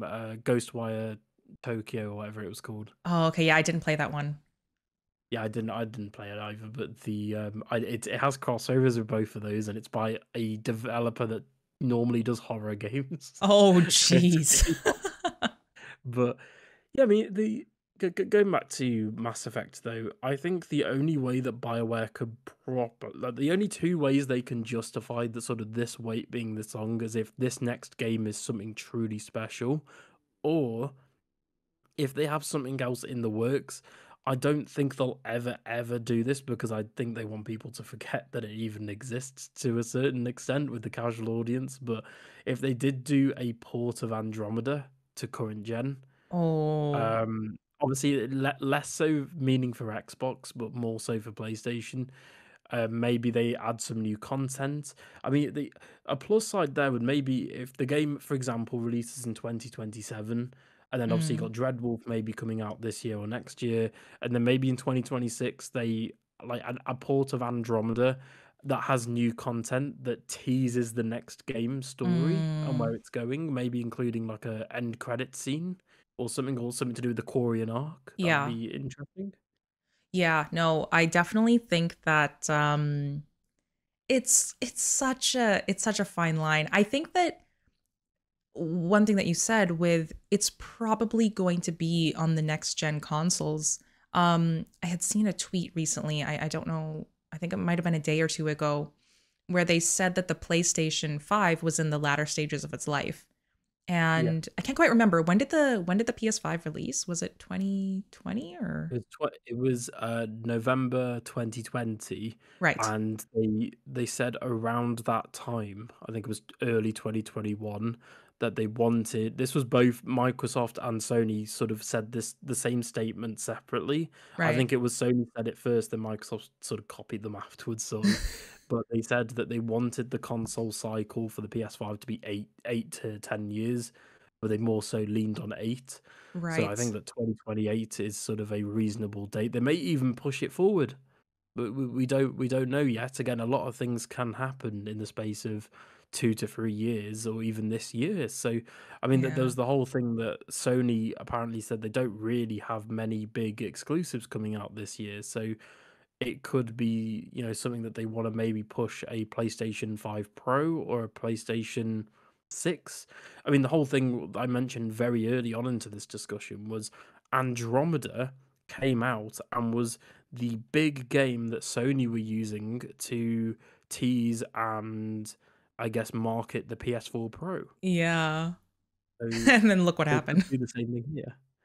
Yeah. Well, that's what I was thinking, right? Because if, just hypothetically, if they were looking at a PlayStation 6 release in 2028, maybe Mass Effect tries to be the title game for a 2028 release.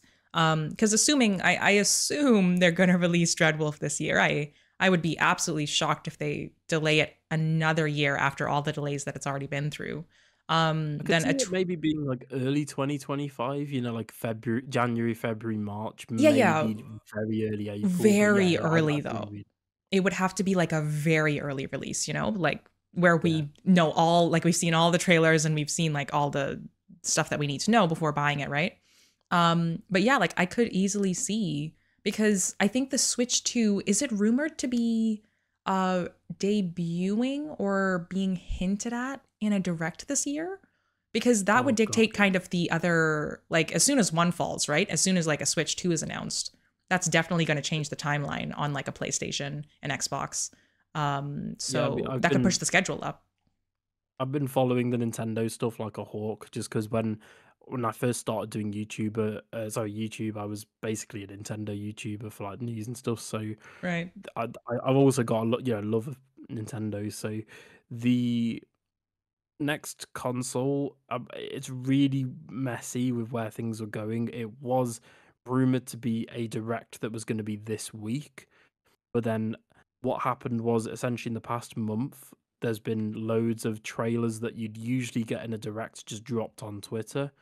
Like we Mm, had the Princess Peach trailer, the right. Splatoon DLC, and um, I think it was Mario vs. Donkey Kong. Basically, all their big first party games had trailers that dropped this week in some way, shape, or form. Mm, And insiders are coming out now and saying like really, we're talking really reliable ones now that basically have a flawless track record. They've come out and said that it's just going to be a partner direct. So at some point, early sort of Q1, Q2 this year, we are going to get next Switch announced or some kind. The rumors spec wise is it's going to be similar specs to a PS4 Pro. Because at the end of the day, people have to remember mm, it is a handheld. If mm-hmm. it was the quality of a PS5, then it would be Oh, like geez. $1,000, like Yeah. $1,500 retail, which Nintendo don't do. They obviously typically do cheaper because that's Hmm. how they get into the market. But I could definitely see. I'm really surprised that actually no one really ever talks about this. I'm shocked that the Legendary Edition never came to Switch, even if it Oh, was just like a really? cloud download. Well, I'm really shocked. wouldn't it just be I'm sure it was more in line with the developers would have to spend time porting the system again onto the Switch format, right? I'm not too familiar. I know that you're a lot more familiar with like game dev style things and like the programming side of things, but wouldn't it take a little bit more work? Or I guess if you already have the PlayStation and the Xbox controls in place, is it that Exactly. much of a difference to just change the inputs to Switch controls? Well, input wise, you've also got to remember that on PC you can use Switch controllers and third Oh, party that's controllers that true. aren't, all of that. So input wise is fine. I think it's more. Plus, you've also got the fact that developing your game for a cartridge is actually easier than developing your game for a compact disc or like Oh, a okay. Blu-ray or 4K. So but yeah, just I'm shocked it never came to Switch. I was sort of expecting it to come maybe 2022, 2023, because Mm, Nintendo usually do that. Plus the fact that Mass Effect 3 was on the Wii U. That was right, one of their big like Wii U like third party titles that they heavily marketed. But right. Well, yeah, maybe there could be like a Switch 2 announcement and then they announce that maybe on that type of system, oh God, Legendary could you Edition could imagine be. That would it be we crazy. get the like proper reveal in a Nintendo Direct? I think that would be like the most unlikely of places to get it. I Oh would no, I don't again, mean the I'd be next all game. for it. I don't mean the next game. I just mean like a Legendary Edition coming to Switch 2 announcement. Definitely not. That would Oh be right. so Oh. funny. Well, but They it's drop. rumored that the Switch 2 is apparently going to get Final Fantasy VII Remake and Rebirth. Are you So serious? Okay. Okay. That's again, and crazy. that's come from like reliable sources. It's not just like some guy on, some guy on Yeah, Reddit or yeah. 4chan. That's actually come from, so I could definitely, if Rebirth comes to Switch 2, I can definitely see the next Mass Effect game coming to Switch 2. Oh Again, my goodness. um, I think it would be one of those situations where I think if it came day and day with the other consoles and PC, then I think alarm bells would be going off. But in terms of sort of how they do it with other franchises, where they release it on like PlayStation, PC first, and then consoles and whatnot first, and then like maybe a year later they get a Switch port. I could definitely, I'd definitely be on board with that. Mm. But at the end of the day, more Mass Effect for people who potentially haven't played it would be great.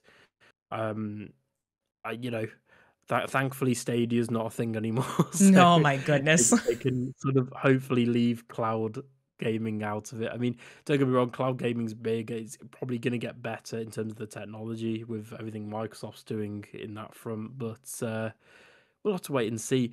I mean, for some reason, like it keeps popping up in my head, but I really do think that the next Mass Effect game is going to be something special. I think it's more just the I don't know how to describe it. It's just like the air surrounding the Mm. game. I think It's the ever vibe. since, yeah, there's just it's like the general vibe just seems completely different. I think the reveal trailer really set the tone with, again, I'm gonna keep going on about it, but that music, oh, Mm. that music was so good, and Mm. that's really set the tone for things going forward. I think, with Liara, the Geth, Yeah. this new N7 protagonist, it's an air of mystery, an air of cryptic teasers and hints with binary code and Yeah. audio to decipher and translate, and weird static images and audio background static and things like that, and things like little hints here and there. It really does lead me to believe that this next game will be like almost espionage themed or stealth themed or something. I think that would be very much a stark contrast to what was in Mass Effect 3, where it's all out galactic warfare, which again, I'm not saying is a bad thing at all, but Right. it's really going to be interesting to see where the hell BioWare go from here. They like we've said throughout the entire video, they have dug themselves into a little bit of a hole with the marketing and the timeline and all of the teasers on Twitter with is it in Andromeda? Is it in the Milky Yeah. Way? Is it in both? Is it in neither? I don't even know at this point. It's just I a do different think it will be galaxy. Milky Way though. But sorry, what was that? No, I was just gonna say that would be it would be the funniest reverse Uno card to just say they're not even gonna put it in the Milky Way and it's just in a completely different galaxy. Like Oh God, yeah. that would be nightmarish scenario. Oh The man. the initiative went to a different galaxy as well Yay. during Mass Yes. Effect 2. And what you've all been waiting for, you're gonna get to play as Ryder again. Oh man, I that would be just horrific. But yeah, like I agree. It's been a weird mix of the vibes have been off the charts. Um and it keeps me like wanting more. Like I'm really, really looking forward to N7 Day this year, especially once like hopefully Dreadwolf's marketing is well underway, because they said they were gonna release something in summer, I think. So they'll have a bit of time for that to digest. Um yeah, like I'm just I look forward to just whatever the heck they are gonna drop next, because like you said with the 2020 trailer, like the vibes were so good. And I sometimes have the legendary edition. I don't know if you've ever heard the music from the legendary edition trailer. yeah. Yeah, I have that on like my Spotify playlist. Whenever it comes on, I have to stop and listen to it. Like I really think they understand like the impact that Mass Effect has on anyone that has played it. And I they keep getting the vibe right. They keep getting the vibe right. I think they're cryptically ticking all the boxes that they need to tick. But yeah, I'm looking forward to seeing more. Whatever happens this N7 day, I am just gonna be very, very excited for it. I think they're definitely like setting the tone right, and they somewhat. Well, I guess with how it's coming across so far, they definitely seem to understand the impact it's had on everyone really. I mean, all you need to do is again look at the other day. I don't know if you saw the trailer for the Destiny collab where it had loads of little Easter eggs to the Yeah. entire Mass Effect trilogy, where it had like the elevator scene, for Yeah. example, at the end, and they had like the Liara Warlock using. So in the game, it's called Void, but obviously that's meant to obviously be mimicking the biotic abilities, Right. and Yeah. it's things like that. They definitely understand. I know that was more the Bungie devs than BioWare, but BioWare would have had to have had some level of input with that trailer, or at Definitely. least the content. No, And the yeah, fact that definitely. all the content they've gone with is trilogy and not Andromeda. I think the only Andromeda crossover we've had is with The Sims 4, I and think so. Oh man, I'm not too familiar with The Sims, so I'm not too sure. yeah, it was just like they just dropped some cosmetic things. I think it was like N7 t-shirts, Paragon Renegade t-shirts, and then there was like Okay. an Andromeda Initiative one, or a few different shirts that you can get in game or something. But I think other than that, we've had obviously No Man's Sky with the Normandy, Right. being a Yeah. freight shuttle that you can get in the game. Then obviously Hmm. Destiny, where you're getting all three classes, and an ED Ghost Shell, which I thought was cool. Then you're getting a Mako themed Sparrow and a Normandy themed ship, which is Oh my fantastic. goodness. Yeah. That's awesome. And then obviously the emblems and things like that. And yeah, like I said, I think they just need to really start. I wouldn't say kickstarting the marketing now, because I think it would be a bit unfair and a bit suicidal on Dreadwolf's Yeah. standpoint. Yeah. And the fact that obviously we know that they're basically doing the same thing they did with Inquisition, where a Hmm. lot majority of their team is going to move from Dreadwolf to the next Mass Effect game, Hmm. and that is both exciting and terrifying, because then it all depends on Dreadwolf's reception and how that game turns out. But at the moment, I do have somewhat, some faith in BioWare. I do think some of that faith over the years has dwindled with, Andromeda, Anthem, and then the layoffs and other things. But again, I do think BioWare can pull it back. All they need to do is just release two really good games, which is obviously easier said than done. But again, all they need to do is listen to the fans. They need to look at their entire history, not just the original trilogy. They need to look at Andromeda, what worked, what didn't work, what can we bring back, what can we reference. Maybe it is just a Milky Way game, and Andromeda's purely referenced in the Codex entries. Again, we've got no idea, but unfortunately, I think we are going to have to sort of wrap it up there, due to sort of, I think me and you could probably talk about Mass Effect for like 10 hours straight, to the point where both Definitely. of our voices are just going out. No, yeah, But 100%, definitely. But yeah, thank you so much for inviting me on the channel. This was a lot of fun, and yeah, we definitely could have gone for more. I also have to get out of here, so yeah, but really appreciate it. Thank you so much for having me. yeah, we're both really busy, guys. We can't just do Mass Effect 21 as much as probably we'd like to be honest. But yeah, do you want to tell everyone sort of where they can find you on like social links or? Yes, for sure. So, yeah, if you would like to follow me on YouTube and subscribe to the channel, my channel is Paragon7. So it's just Paragon and then the number 7. I think my handle is at Paragon7 and then ME. As well as, I guess, if you want to, I am doing a Dragon Age first playthrough currently, and I'm putting my thoughts out on the Twitter machine, or X, if that's your preference for calling it. I know Um, I get so confusing with calling it X and I Twitter. hate It's it. I just call it Twitter just because I know Elon would hate it. So I'm going to go with Twitter. My Twitter handle is at Atharia underscore. So that is at ATHARIA underscore.